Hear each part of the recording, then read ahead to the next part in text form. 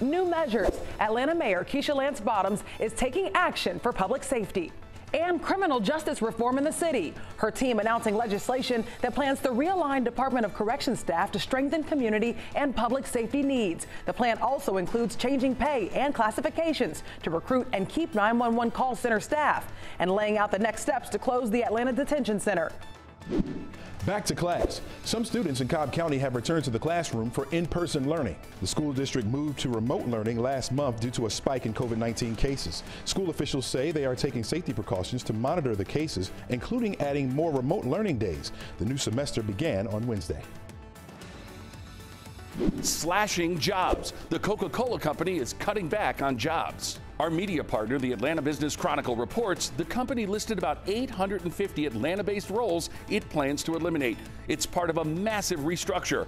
A handful of the layoffs go in effect February 28th, with the majority going in effect March 31st.